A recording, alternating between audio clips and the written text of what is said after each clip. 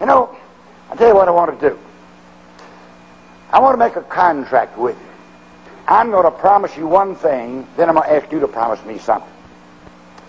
I promise you, first of all, I am not going to get up here with synergism, cosmic distance, Maslow's theory, cybernetics, transactional analysis, all this psychological mumbo-jumbo. I'm not throwing off one of my friends. Look, I just did a whole week in transactional analysis.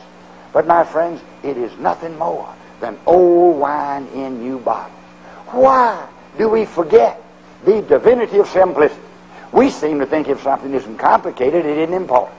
I heard someone say the other day, if the safety pin had been invented in this generation, no one would use the darn thing unless it had 6 moving parts, 2 transistors, had to be serviced twice a year. Oh, I hate to hear any sales manager say, let's get back to the fundamentals. My friends, if you've ever left the fundamentals, you're so far out on thin ice, you ain't going to get back. Oh, no. I want to start in utter simplicity. In utter simplicity. You know, I was privileged to speak at a banquet, one of the last banquets, attended by old Vince Lombardi. I love that guy. I don't know why the Lord couldn't have taken me, you, Bill, George, some of us, and left him. He was such a great people builder, but he had a little mean streak in him. And if his boys lost a game, they shouldn't have lost. Oh, boy, look out. He was all smiles. That's when they were afraid of him. He'd always get up and say, boys, I'll tell you what we're going to do. We're going to meet in the morning at 7 o'clock and start learning all over again about football. Now, when Vince said 7 o'clock, what did he mean?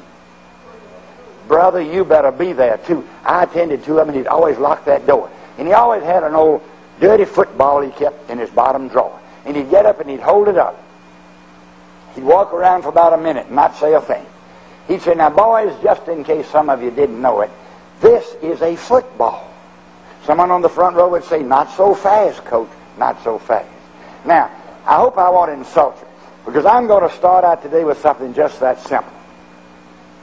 What is your job in mine? Do we sell insurance? Do we sell anything else? My friends, listen. Do we sell real estate? Are we in banking? What do we do? I'll tell you exactly what you and I are. We are problem solvers. Who would need us if they didn't have problems? My friend, you come to me on any proposition in the world, and until I know 2 things, until I know you understand my problem, and second, until I know you have taken my problem on your shoulders, you're not talking to me, you're talking to yourself. No one ever got paid by talking to oneself. I believe I do more training of salespeople than anyone in the United States. When you get to be my age, you can't brag about anything. Anything you got, you ain't going to have it long. But you know, I will be with trainees and let them say, but Mr. Robert, you don't understand. I'm new in the business. When I've been in as long as old Joe Blow, I too will be able to do this.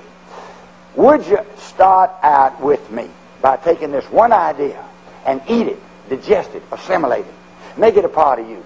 Write it indelible in your mind, engrave it in your memory, burn it in your backbone, etch it in every fiber of your being. It is the acme, the ultimate of selling. Are you ready for it? People don't care how much you know about your product or service till they first know how much you care about helping them with their problem.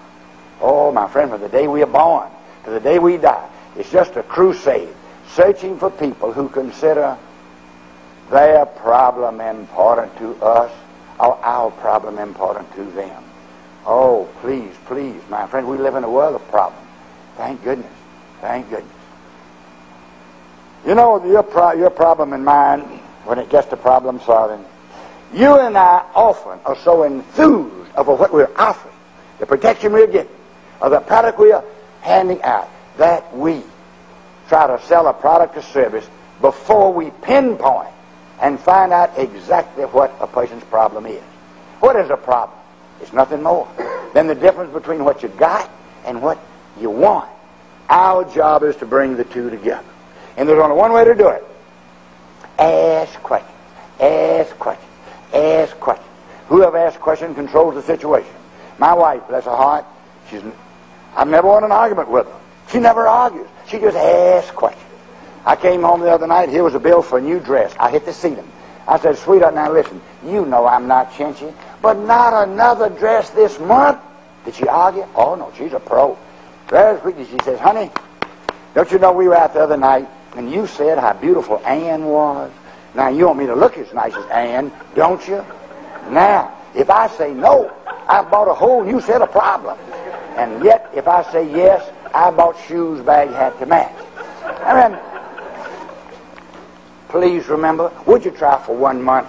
Whenever you go in to talk to anyone, don't tell them about your company. Don't tell them about yourself. Don't tell them about your service or product.